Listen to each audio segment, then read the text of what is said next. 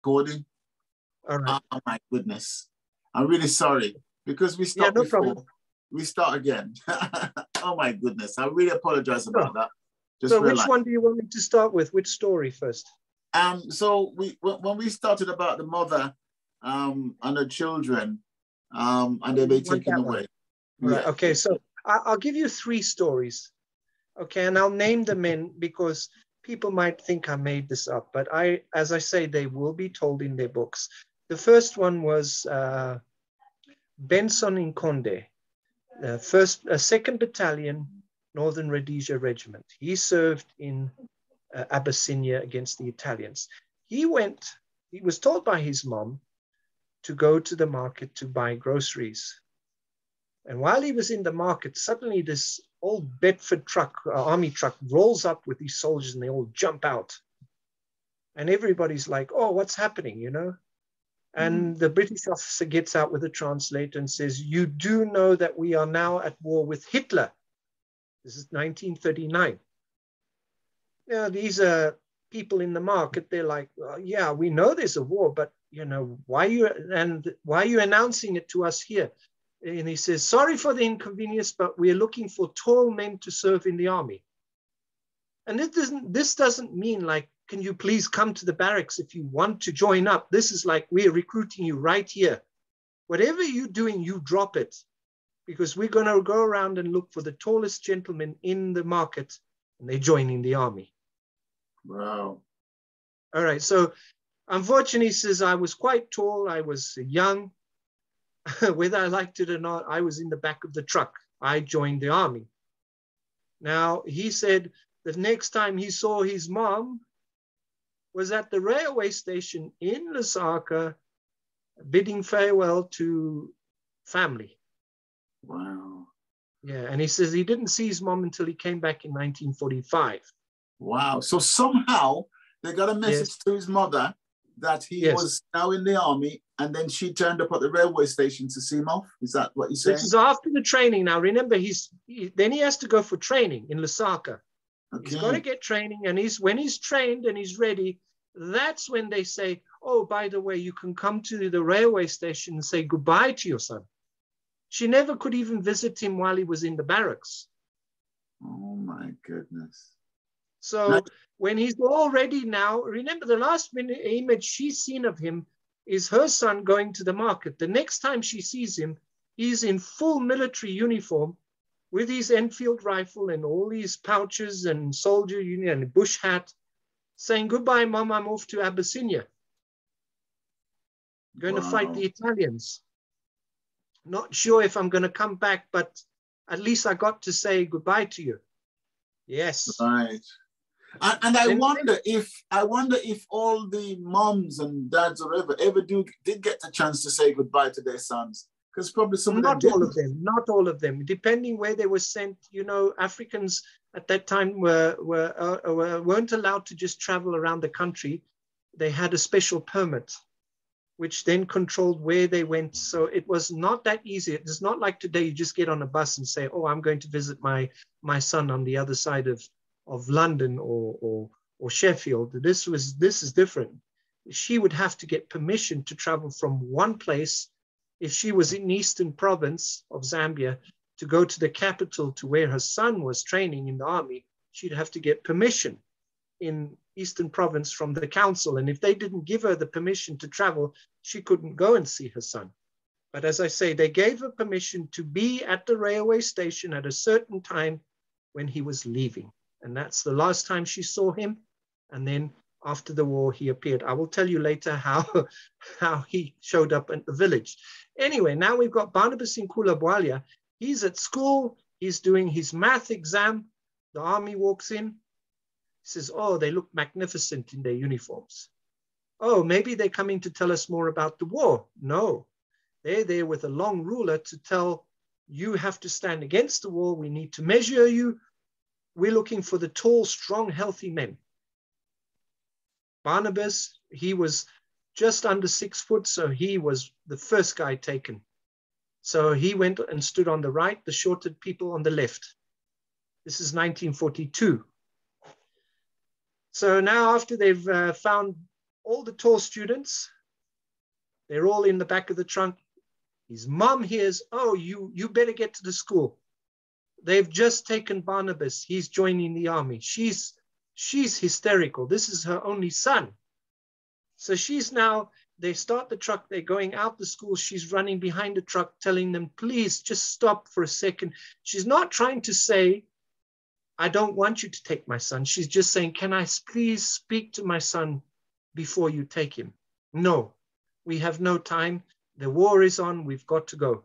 We will let you know which barracks he's going to, and we'll let you know. And she's like, please, I just need to just stop for a second. And eventually they had the soldiers in the back of the truck. He says, it was so horrible to watch these soldiers point rifles at my mom and tell her to leave the truck alone. Oh, go home. Go home. He is now in safe hands. Do not worry about him. We will let you know in due time about him. She stood there. She actually fell on the ground after the truck. She screamed. She cried. She'd heard about, remember now, this is 1942. So she was quite aware of what was happening about African soldiers going into war and not coming back home. Yes. Wow. He eventually ended up in Italy, and he was on as a guard for the Italian prisoners. There's a famous Italian escape. They dug a tunnel underneath the camp, which I'll tell you at another story. It's in my book, how the Italians escaped, and him and his platoon got into trouble because they did not know that the Italians had built a tunnel right out of the camp into the town, the little village outside the camp, and it escaped. Wow. But they caught them because I don't think white people can blend in with the locals and pretend to be African. So they soon caught them, but that was another story for another time. Now, the one I want to tell you about your standard with the King's African Rifles is one of my favorite, and that's Warrant Officer Damon Mwita. He was called to school and told, listen, today we're having a special sports day event. Now, he loved his sport. He was small, could run fast, he could jump. But he noticed that as the sports day began, he noticed some European officers all standing there watching the sports. And they had a pad, and they were writing things down. And the whole day, the guys were running, and suddenly, in the afternoon, all these names were called out, the winners of each event: long jump, high jump, relay, sprint. And his name was called up, and they said, right, Mr. Mwita, you are now in the army. Not congratulations, here's a trophy for your long jump. No, you're joining the army. And he's like, what? I'm joining the army? Yes. That's why we came to sports, to see on your sports day event, to see who would be the healthiest and strongest of you all to join the King's African Rifles. This happened in Zambia, in Malawi, which then was Nyasaland. Wow. So now he's training for this sports event, not knowing. He says, I wish I'd known. I would have always come last. Yeah.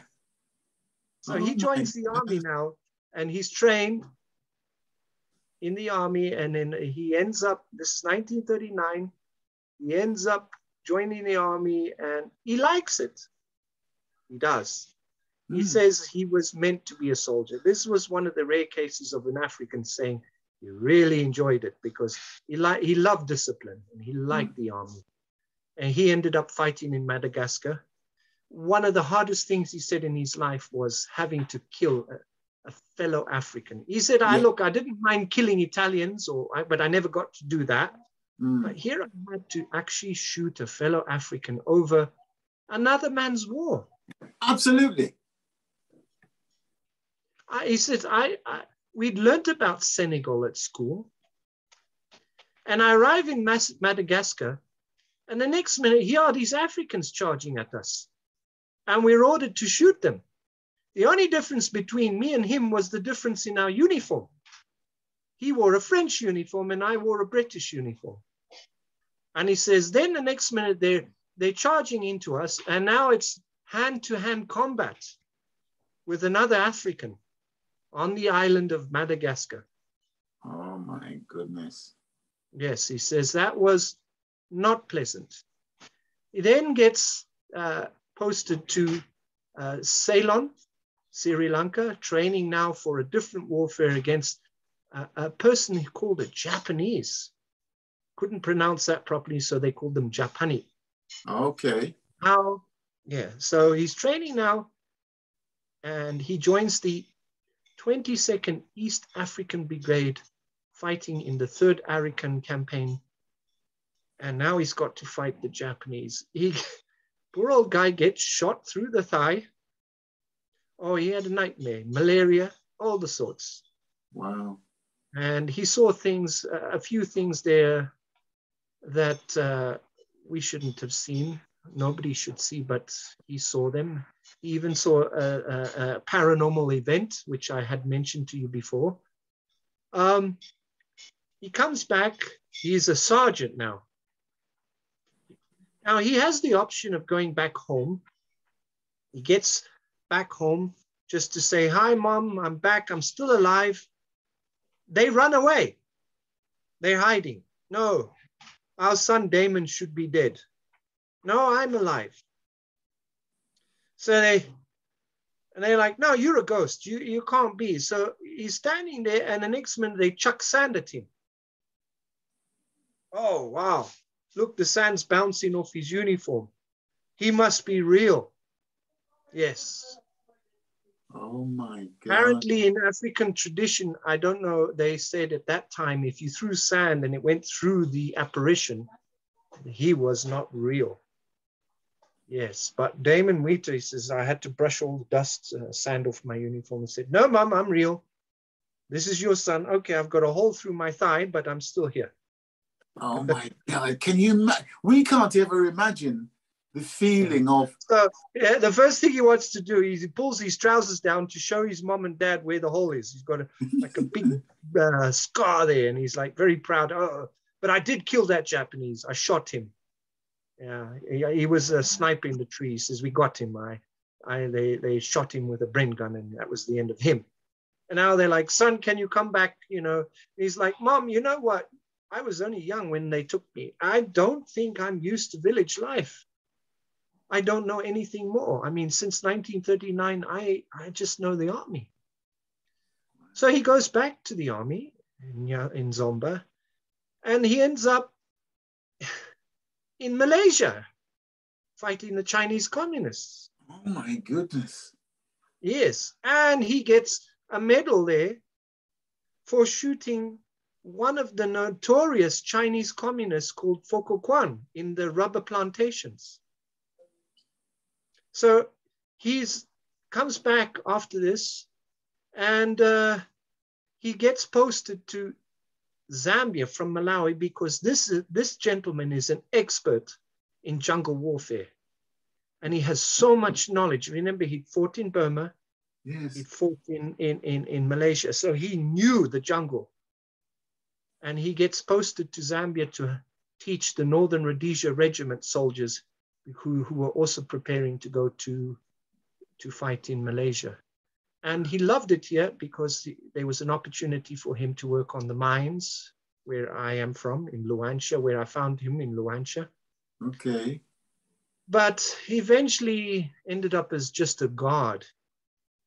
Poor man. Oh my a goodness. guard in an Indian shop. Yes, and if you saw the way this gentleman was living, it was shocking. His children tried to help, but you know the thing is, he ended up having to look after some of his children, his grandchildren, and great-grandchildren. Isn't this amazing? Now, somebody like that who has done so much, and from such a beginning where he was just dragged off the street, so to speak. He was dragged off the pitch on a school sports day event. Yes. And to do all what he'd done for his country, his people, and they did not recognize. He should have been at the highest level of recognition. He's the one that told me at independence, at Zambia's independence, Britain said to him, right now, you've got independence, so if there's any money due to you, you should get it from the Zambian government. If there's a pension, we don't know, because this is a new government, we don't know how, but they should be able to look after you. So he went to the local council in Luanshya, and they said, no, we don't know anything about you. You fought for the British Empire. So if there is any money due to you, you should go to them. My goodness. After all that, and he's in the middle of who should pay him some money. Well, now he's retired. I mean, this is a man in his 70s, I mean, 60s now. Yeah. And he's got no money now because he's, you know, at 60, they retire from the mines and he's got no money. And he's went to the Zambian government and said, look, you know, I'm retired. I'm a war veteran. Here's my papers. You can see where I served. He showed them their medals. They, oh, fantastic. But sorry, that's not our problem. Go to the English. And I still have all these letters asking for some sort of help. He weren't asking for a lot. All he was asking was enough money to buy food. When I got to him, when I found him, he was malnourished. Oh, yes. My goodness. He was eating maybe on a good day once a day. Oh my goodness. A bit of mealy meal and some vegetables that he managed to grow. Yeah. Totally forgotten. The forgotten generations. He was suffering. He asked me, could you buy me could you please buy? Now, they never asked for money. These men are too proud.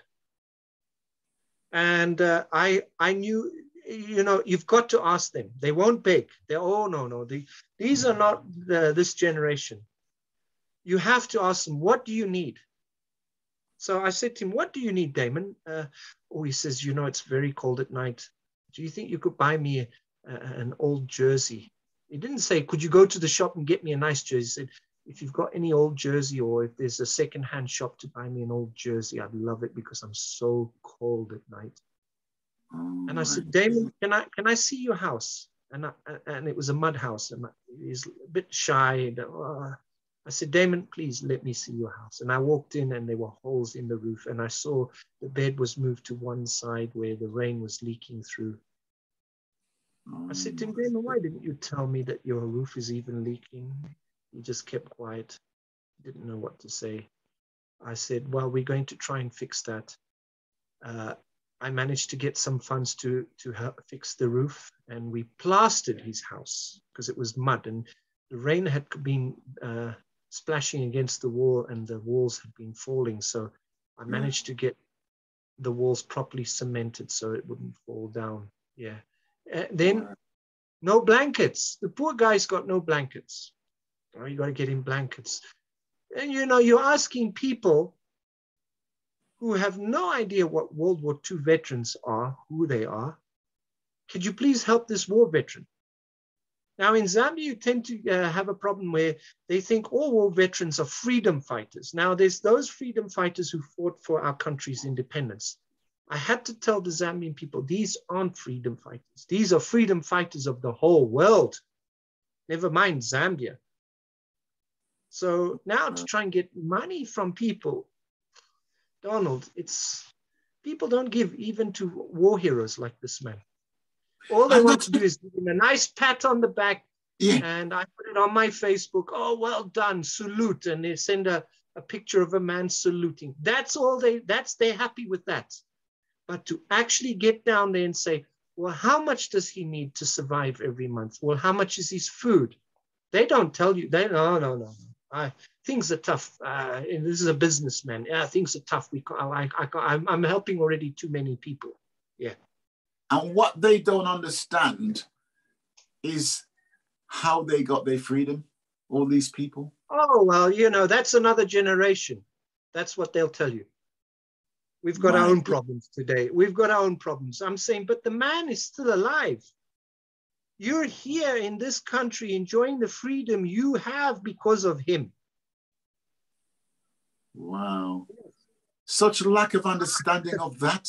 They just don't get it. And, No, no. and unfortunately, it's the world over. You know, there are some people that will do get it, but there are a lot of people who do not understand that particular concept of Generally, freedom. I see people who understand are people who have been in the services like yourself, Yes. or who had a grandfather or a father who has been in the military. But don't expect people to help who have never had any family member serve. No. Wow. No, they won't. So But as this you say, gentleman, what kept them alive was the bit of money they would get from the ex-servicemen's league. There were things about, I had issues in certain ways about that, but that's something I don't want to talk about. But the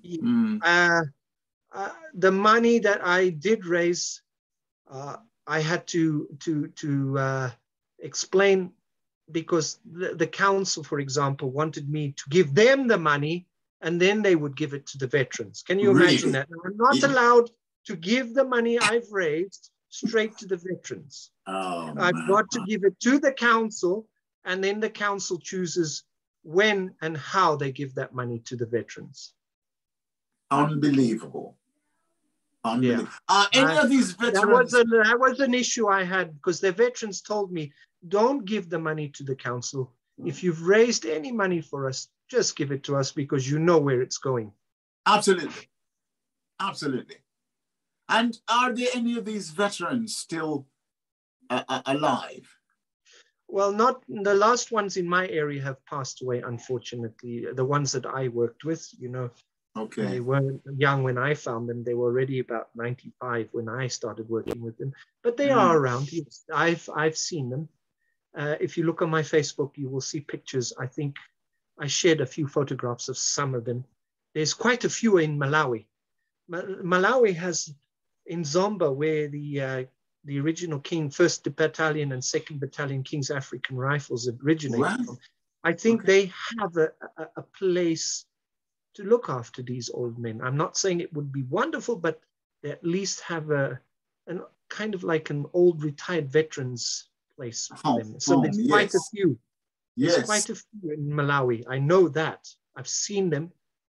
Yes. Because if we, through us, could open up, you know, to the world to say these people still exist and here they are for real, by linking with some of them, because reality is seeing. Seeing is believing. And even if they have to be interpreted, what they have to say, if they can't speak themselves, and just do a recording. Yes, this is the reason why I opened the Medal of Kar. The Medal of Kar, KAR, King's African Rifles. People send me photographs of these men. Yeah. They send me photographs. So now I have the opportunity to bring the world's attention. Look, he's alive. He's in a compound. Brilliant. And I tell the place where he lives. And but I don't say, oh, now could you please help? Because, you know, I don't want people to think that the Medal of Kar is a begging institute. I say, if you're in that area and you are able to see him, please pay him a visit. Just if you can just go and thank him for his service. And I know personally in my heart, when you meet one of these men, you can't just pat him on the back and say, well done, gentlemen. I'm so proud of you, what you've done. You will want to help. Wow. Here's my thinking going forward. Wouldn't it be great to just get an image of the house that, sorry, I forgot his name, that gentleman that... Damon Rita. I have a picture of the house. Yes, I can show you the house. It's going to shock you. It will shock you. This is terrible. I mean, when I saw his home, I was in tears. I couldn't believe a man that served in the King's African Rifles, had served the British Empire for 20 years, live in such a hovel. Right. So there's he had no water. Story. He had no water. He had no electricity. He had a toilet that he had to go and dig for himself outside, and it was away from the house. And you're talking about a 98-year-old man having to get up in the middle of the night, and it gets very cold in Zambia, though it's Africa. remember, this is a man who asked me for a jersey just so he could get to go to the toilet at night, which was Oh at my least a goodness. good 30 meters from his house. Wow. And it was just a hole in the ground. We must tell that story. He never owned a house that had electricity his whole life. Wow. Nor a house that had water, running water. He'd never experienced that. What Yeah. I think would be great if we could actually have the image of his house and put a narrative to it, a summary. Well, I've told you the story, so I will Yes. send you the photo of his house. Absolutely. This is the gentleman I told you. He never got married because he fell in love with a Burmese girl. He rescued her in Burma. And they fell in love, and she got her picture tattooed on the inside on his left armpit. So yes, I remember that. When his arm would come down, look, she would always be close to his heart. Oh my God, what a love story. So there's a beautiful picture of her in her Burmese uniform, traditional dress, and she's holding two English flags like this. She's smiling, and she's tattooed here because he couldn't bring her back to Africa. A lot of the Africans did marry some of the local women in Burma, but they weren't allowed to bring them back. Now, he promised her, when I get back to Africa, I will try and get you back to Africa, but he couldn't. Oh my I don't goodness. think he could afford it, and the war had just ended. But he kept her dearly here. Wow. So I had tried. We thought, what a beautiful story. And Asian women do live long. So I thought, I bet you she's still alive. He told me her name and what village she was from. But unfortunately, in Myanmar today, we've got this terrible crisis in their country. So I couldn't get people to help. Oh my dear passion was to tell her, he's still alive and he still loves you. And he hasn't had another woman since. Oh my goodness. That is absolutely. I asked him, why are you not married? He says, there's my love. And he lifted up his armpit. Did I send you the photo? I think I sent you the photo. Yes, I saw the photo. I saw the tattoo. Yes. Wow, what a story. What was funny, on his right arm, he had tattoos of different mythical creatures that he said that protected him from bullets. Yes. So what age was he? He was quite a character. Yeah. What age was he when I met him, you mean? Yes. Or when he joined? When you met him?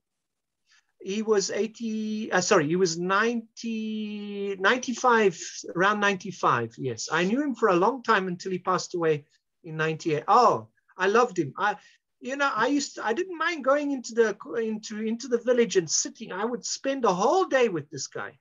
Fantastic. This man, the stories, Donald, oh my gosh. What age was he when he passed? He'd probably be around 98, going on 99 when he passed away. Wow. He's buried in an unmarked grave in Luanshya. An unmarked grave. There's a story by itself there. After all what he's done, he's in an unmarked grave. Well, only the family know where he is.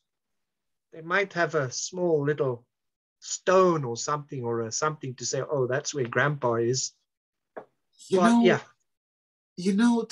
serve your country, the world like that, and to fade away like that into obscurity, it's unbelievable. That man should be, his story should be worldwide, elevated to the highest point.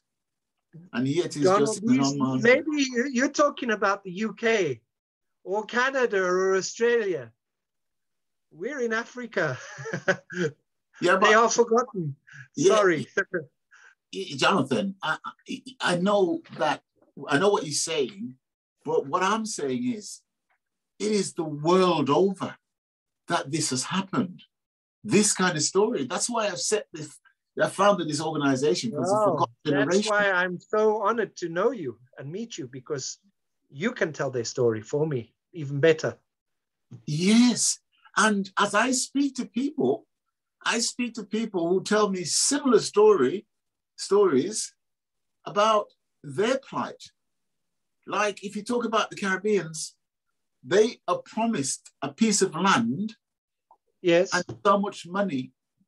And some of them got something, but others were given the worst bit of land that you can imagine, right? At least they got land out. Did you know what the house got? They didn't all get it. They didn't all get it. Just a promise, right? And, it was so useless. It was all rocks that they couldn't do anything with it, a lot of them. Exactly, yeah, yes. So, the story resonates throughout. And what we are saying is how badly treated people have been treated who gave their all. And in the first place, like the story you're told, is that they weren't even volunteers. They were dragged. I mean, similar stories. Lots of them, yes. Some, yes. Of course, were willing volunteers, but the Absolutely. ones I met were drafted. Absolutely. The ones I know. Yes, because I've heard other tales, like people tell me that the young man, very similar to what you're telling me, walking down the street, going to school, and their parents didn't see them again. They just hear that they're in the army or they got taken away to join the military. With the hope of the army saying, we'll contact you later. Yeah. And now later could mean any time. Absolutely, if at all. These are parents thinking, oh, well, I'll know by tomorrow where he is. No.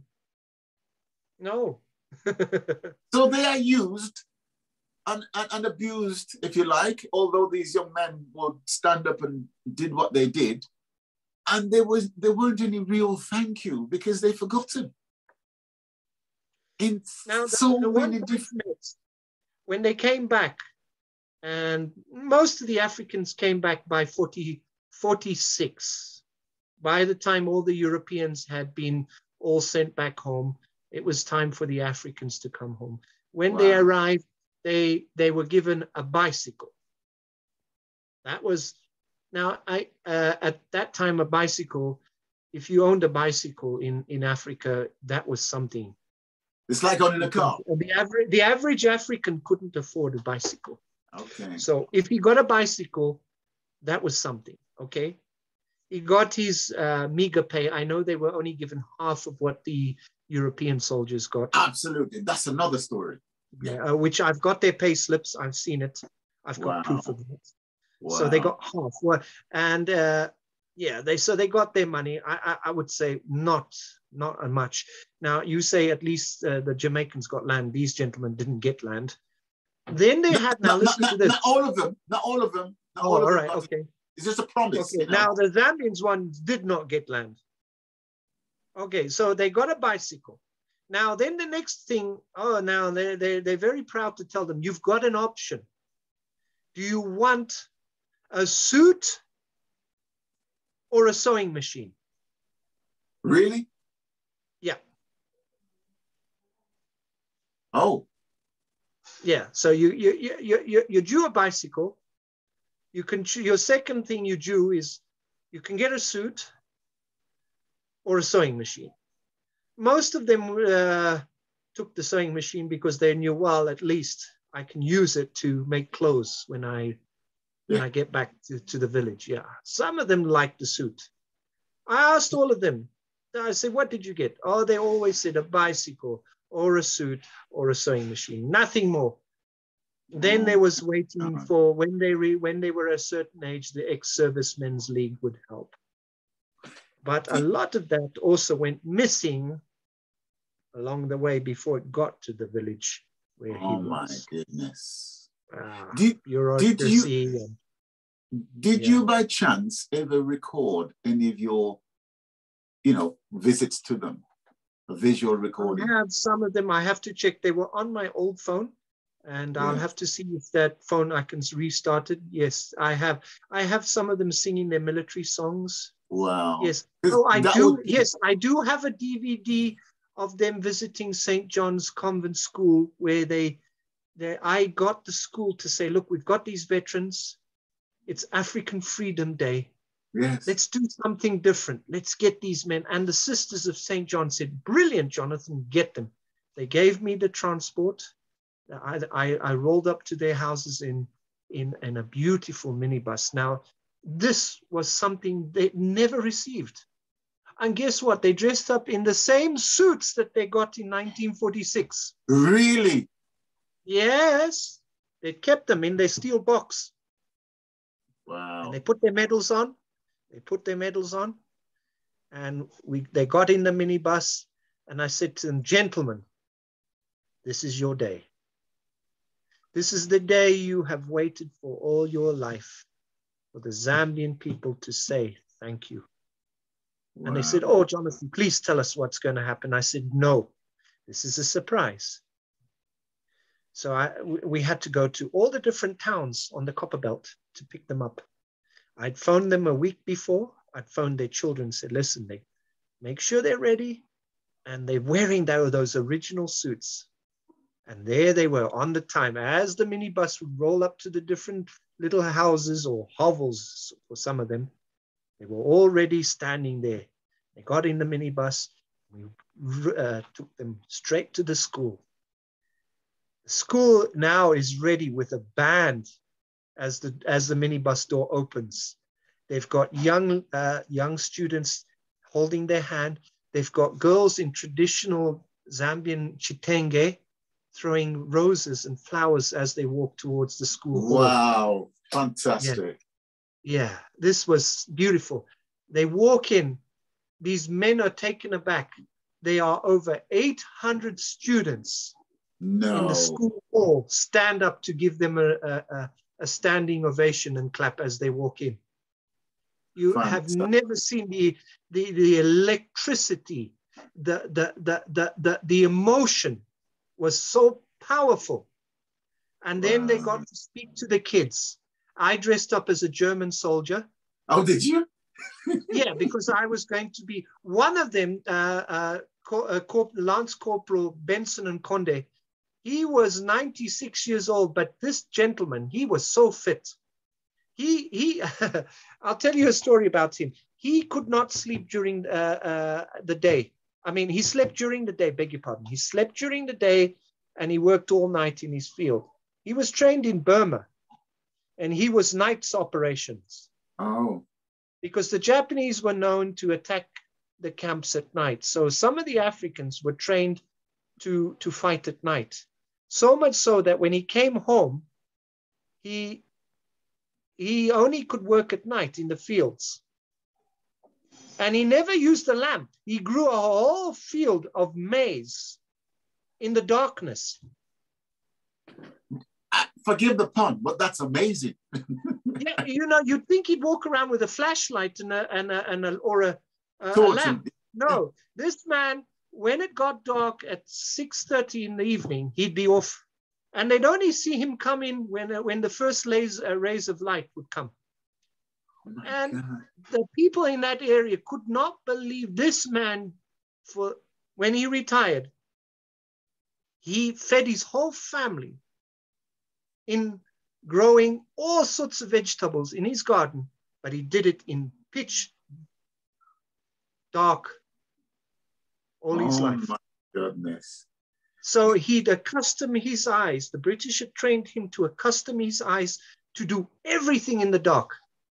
And I asked him, I said, how did you learn how to do this? He said, oh, well, yeah, I learned this by killing Japanese at night. I said, what? What are you talking about, killing Japanese? Yeah, that was my job.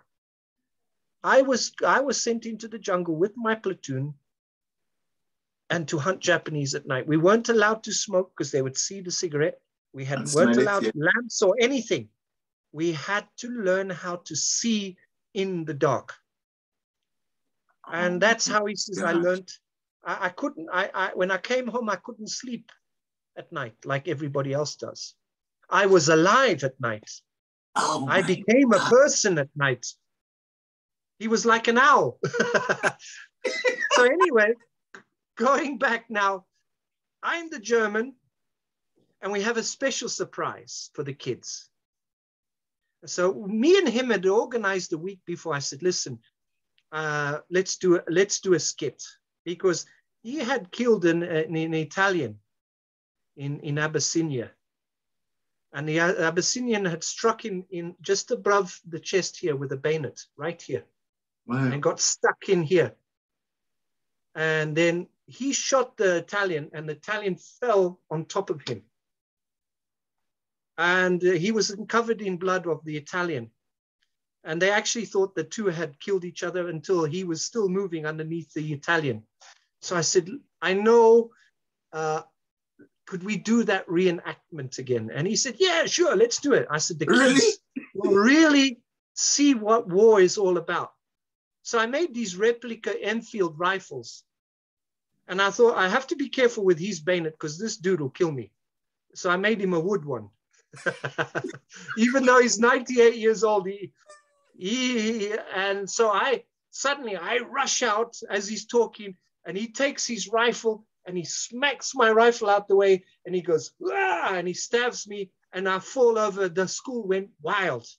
They could not believe this man at 98 could do that.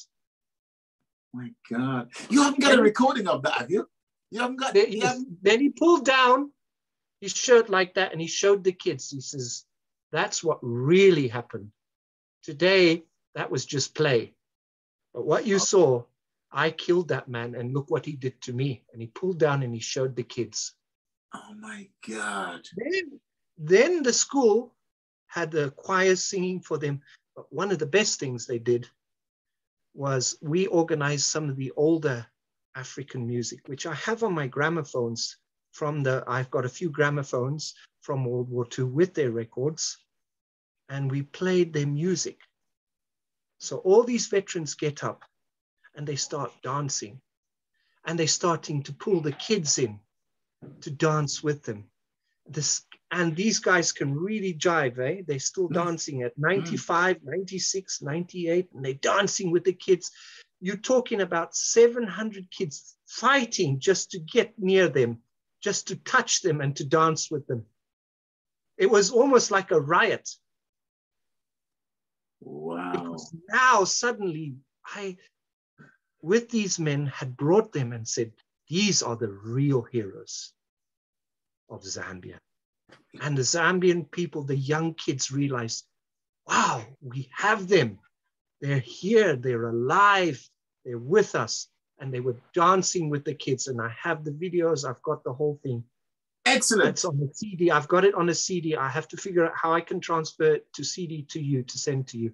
Yes. The good ways of doing this. And that would be great to have that so that we can put it up on you'll see them getting out the minibus, and you'll see the little girls throwing the flowers on the floor to welcome them. Yeah. Fantastic.